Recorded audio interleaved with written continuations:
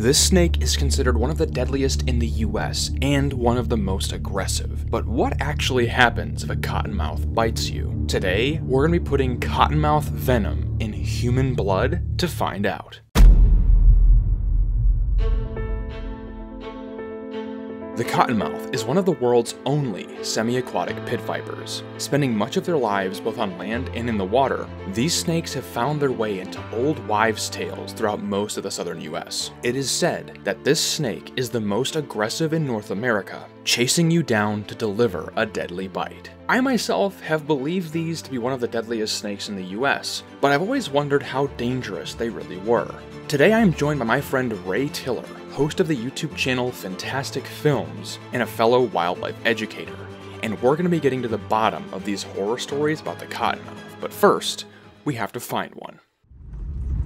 Cottonmouths are one of the most common venomous snakes in Florida, but due to their camouflage and amphibious lifestyle, tromping through a swamp might not be the best way to get one in a controlled situation. Instead, we're going to take advantage of one little quirk of their reptile biology. In order to heat up for each night's hunt, these snakes sometimes come to the road to bask. So if we cover enough ground, we're sure to find ourselves a nice Florida cottonmouth. Beautiful little snake here.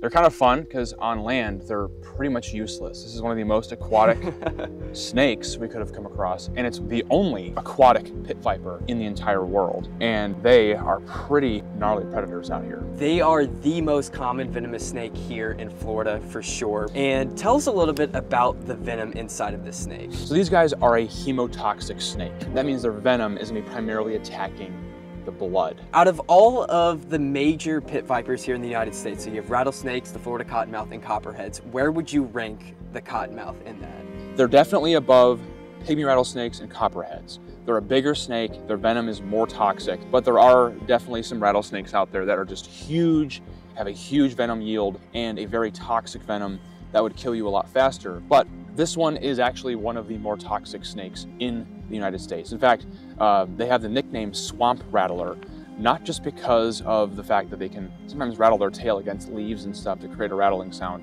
but because their venom is on par with things like western diamondbacks. They are nasty. But today I think we're gonna actually see firsthand what a bite from this snake can actually do to the human body. So before we collect venom, we have to have a place to put the venom. That is right. So I got a little container here, and what I'm gonna do is, because we're in the field and we want the venom to stay decently intact, we're gonna actually kind of put it in like a plastic chamber. Right. So I'm gonna line this with some plastic wrap here, and I'm gonna put over top, we need a membrane that'll actually feel like skin, so the snake is actually inclined to bite it.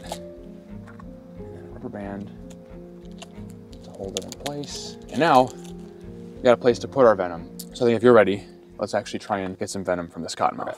I think it's time. While snakes aren't aggressive, bites do happen. We're going to be simulating a bite today, but the time where you are most likely to be bitten by a snake is if you're messing with it. What we are about to attempt is extraordinarily dangerous, and you should not try this at home. So now it's time for the most delicate process, trying to get the snake into the tube. Now, like we said, we never recommend that you handle snakes, but if there was the safest way to handle a snake, tubing is the method to go. Almost there. There we go. Snake is in the tube. Nice grab. So basically only has only one option. Forward. Yep.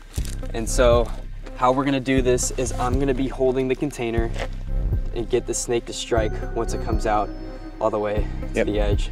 Okay, you guys got a good shot? Yep, shot. Okay, snake's coming. Slowly gonna move. Gotta keep my hands on the bottom. There you go. Oh, it still gets my heart racing a little bit. Once he gets mostly out, is he gonna bite? Reluctant to bite at the moment. Maybe need to be headed.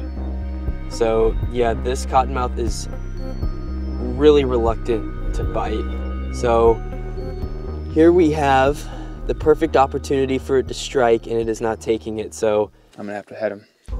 So this experiment just went from risky to very risky, because now Spencer has to head the snake. Oh, I hate doing this. This maneuver is not only more dangerous for me, it's also more dangerous for the snake. All right, here goes nothing. I have to pin this snake in order to head it. If my pin is too weak, the snake is strong enough to escape, wrap around, and bite me before I can react. But also, if I use too much pressure, these snakes are strong, but they're still delicate, and I could injure or even kill this animal. Grabbing a snake by the head, heading the snake, is one of the most high-stress things you can do with one of these animals, and it's something that I hate doing because of the risks. But if we're gonna get that venom sample, this is the only way forward. We get one shot. Nice. Okay. All right. Let's see if we can get some venom out of this cottonmouth. Oh! There we go. We got some venom. Oh my goodness. Oh, another strike too. Oh my goodness, look at those fangs. Wow. Okay, I think we got everything that we're gonna get out of this snake. Oh my God. Look at the venom from this cottonmouth. That is about as risky as this experiment could have possibly have been, but we were successful. We now have cottonmouth venom. So now it's time to take this back, do the blood extraction, and see how this venom reacts to human blood under the microscope. It's gonna be crazy. Yeah.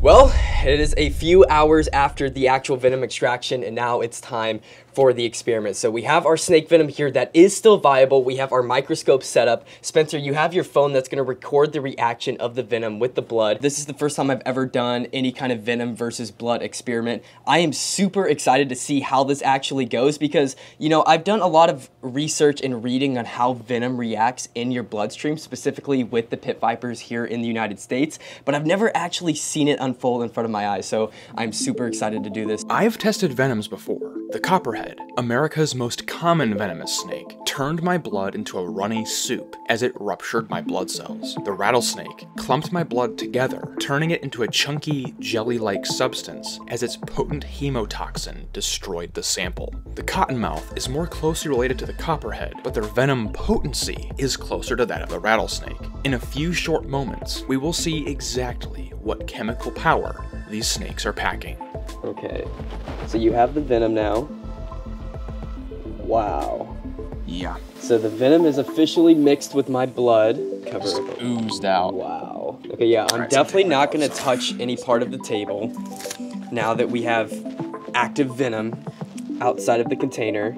All right, now time. I'm really curious to see what this looks like. Yeah, now time for the moment of truth. This is my blood mixing with the venom of the Florida cottonmouth. Before I show you the venom reaction, I already know there's gonna be trolls in the comments. So this is what healthy human blood looks like. You can see the cells are pretty evenly distributed, nice liquid consistency, those healthy donut-shaped blood cells. Standard fare, healthy human blood. As this sample is exposed to the air longer, we can also see healthy coagulation happening. And I wanna show you this too, because I know there's gonna be people who flock into the comments and are like, oh, this is just normal coagulation, nothing's happening here, you clickbaited us. No, this is healthy coagulation. You can see that the blood cells actually stack up in rows. And this is normal. When you get a cut, when you get a wound, blood cells stack up like that to form blood clots, to prevent you from just bleeding out every time you get cut. What we're gonna see in the venom reaction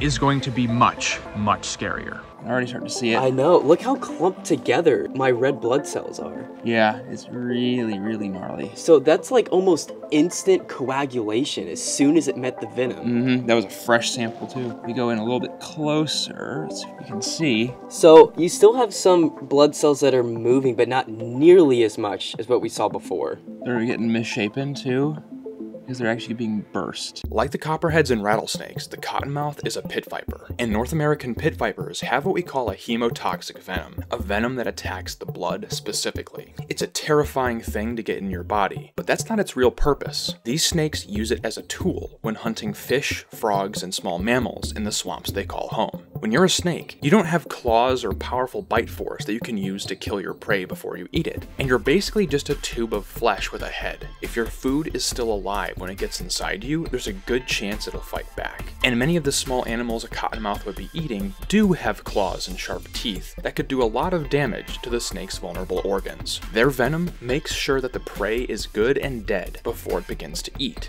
and also helps digest it from the inside out. The hemotoxic effects of the venom are because these toxins are destroying cells, breaking them down to their protein building blocks. And when this venom is injected into you or me during a bite, it can produce some shocking effects. It is unbelievable how quickly my blood has coagulated. And you're right, there are like a lot of misshapen blood cells. So what it's basically doing is it's ripping them apart inside your body. That's gonna like gum up your organs and stuff. And not only that, this venom targets the blood, but it is gonna affect other tissues and stuff too. And that's gonna mean tons and tons of damage. Look at this little chunk here. You can kind of see just how like it's very, very different to like the healthy coagulation. And so you're basically gonna have chunks like that where all the blood is just right, and it turns your blood into like this weird clumpy jelly that's gonna be still pumping through your body, but now it's gumming up your organs. Your organ function's gonna fail. And what actually kills you with a cottonmouth bite, and most North American pit vipers, is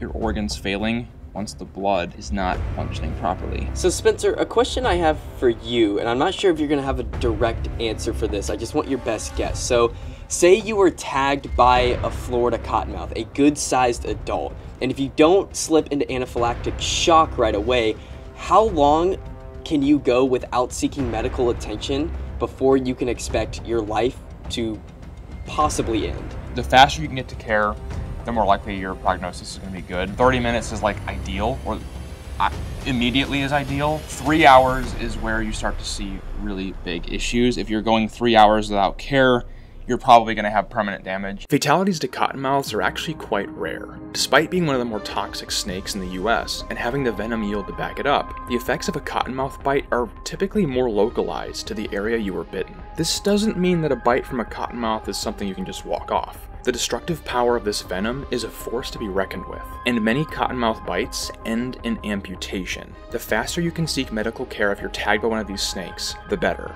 We estimate that the human lethal dose of cottonmouth venom is somewhere between 100 and 150 milligrams, and many of these snakes are capable of injecting that much or more. So while deaths are rare, a bite from this snake should be treated as if it were life-threatening. These snakes pack an incredible chemical weapon and definitely deserve our respect and our distance. But at the end of the day, they prefer to keep their distance too. This venom is a tool for their food. It's not a weapon they want to use against us, unless it's an absolute last resort. Cottonmouths get a bad rap, but are beautiful reptiles and a vital part of the natural world around us. After seeing the power of this snake's venom, I've gained a newfound respect and even admiration for these fascinating snakes, and wonder what other secrets they still hide. The world of venom is a really crazy rabbit hole, and snakes are only scratching the surface. One of the scariest venoms belonged to a spider from South America, and you'll never believe how they cheated nature to get it. If you want to learn about the terrifying bite of the Chilean recluse spider, check out this video right here. Hope to see you there, but until next time, don't forget to get outside and find your own adventure.